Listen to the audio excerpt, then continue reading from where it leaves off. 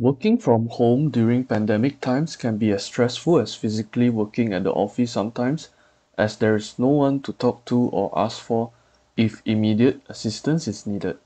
Hi, my name is Samuel, and today I'm going to talk about 3 handy desktop tools or programs that will help you while working from home.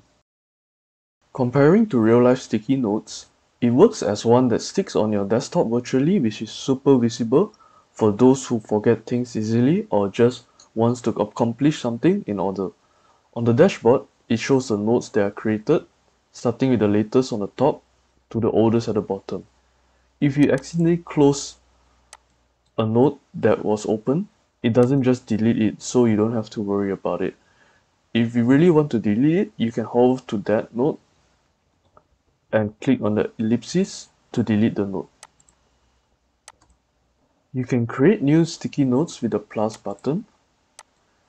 You can customize the color.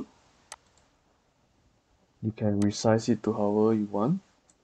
And you can write anything that you would like to. There's a toolbar at the bottom to do some text formatting, like you can bolden the word, or you can italicize the word, you can underline the word, or you can strike through a task or a word.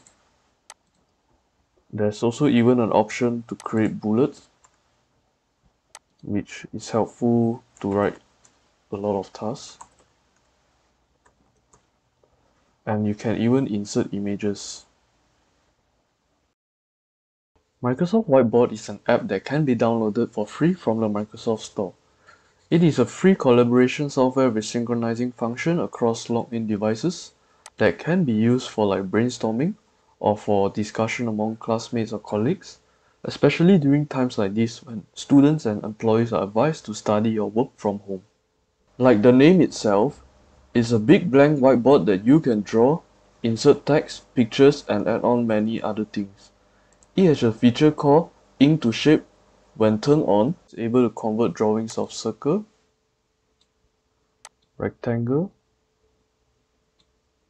square, and triangle into more proper shapes. There's a ruler provided to draw straight lines. The angles can be adjusted by scrolling up or down the view while hovering over the ruler.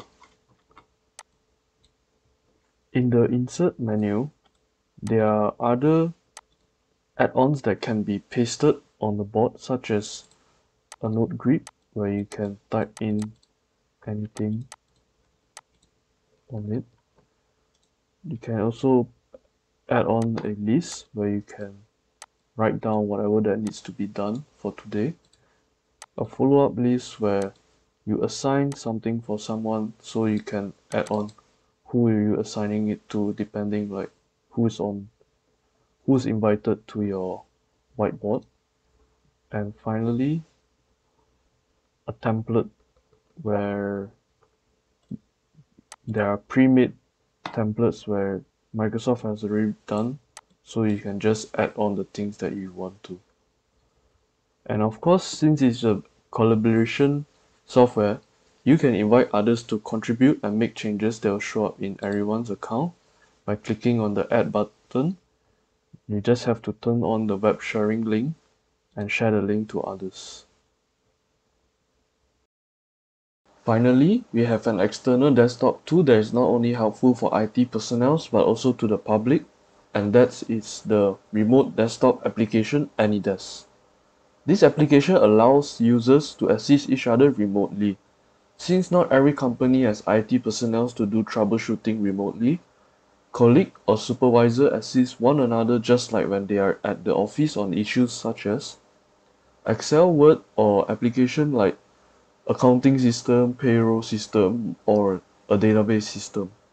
AnyDesk also supports file transfer among connected devices.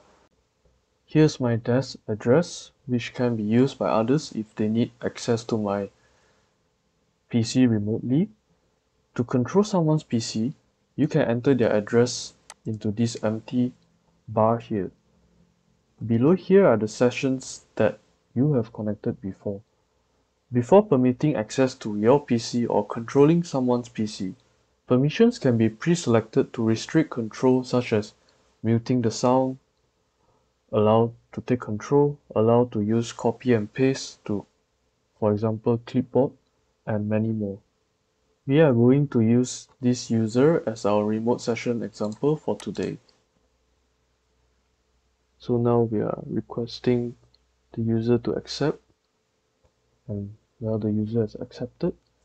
You can check with the remote user if the environment isn't suitable for talking. So we can say hello, and the remote user will say hi back to us.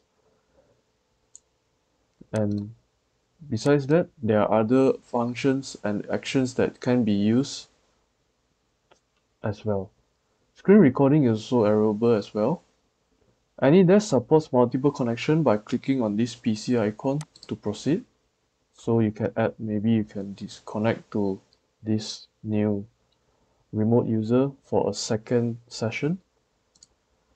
To exit the session, the remote user can either disconnect themselves through here, this button, or you can just click on the X button right here to close the session.